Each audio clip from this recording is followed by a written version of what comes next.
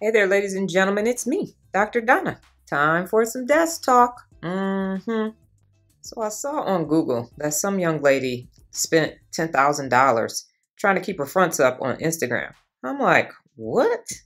She literally would not take a photo in the same outfit. And she kept traveling to all these places that she couldn't afford, so people would think that she was something she wasn't. Huh?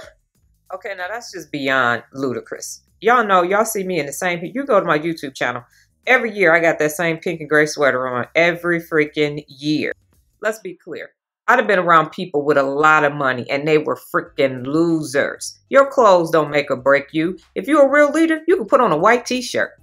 So let's be clear. I'm not saying that you can't wear nice things. I got nice stuff. That's not what I'm saying. I'm saying if you're doing all that so people will think you're something you're not, that's what losers do.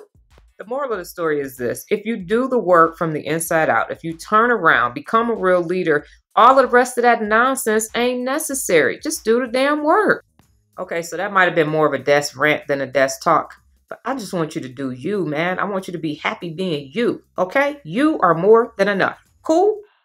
Say it with me now. And back to our regularly scheduled program.